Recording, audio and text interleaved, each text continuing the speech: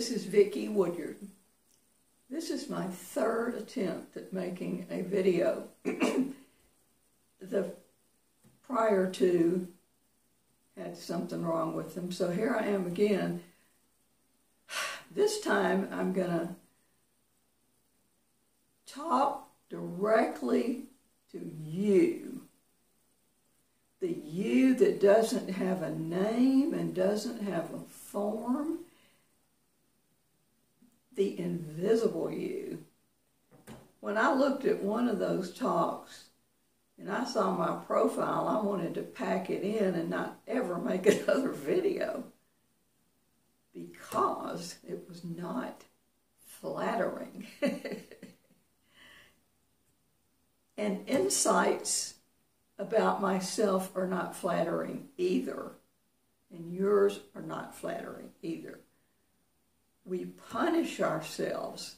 Vernon Howard thundered at us. He said, showing yourself mercy is the last thing you will do. And that's right, isn't it? We have to see how asleep we are, but show ourselves mercy and not just judge ourselves endlessly about all of our faults. Human beings are slow to learn. But humility will take us where an ego won't. Humility will take us over the hard places. Yea, though I walk through the valley of the shadow of death, I will fear no evil. For thou art with me, thy rod and thy staff, they comfort me. You can't comfort yourself. You've tried. You've tried to improve your facade, your persona, your physicality. You can't do it. Can't do it. I offer you my hand, just like Peter in Bigger Than the Sky offered his to me.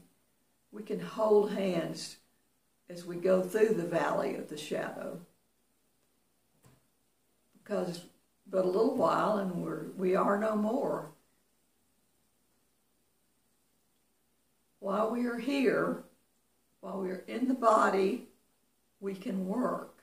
You can say to yourself, I can work. The chief thing you do is self-observation. You observe yourself without judgment. If you can just manage a little bit of self-mercy, you will feel it.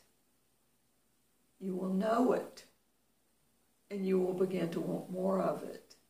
Because our body is filled with judgments.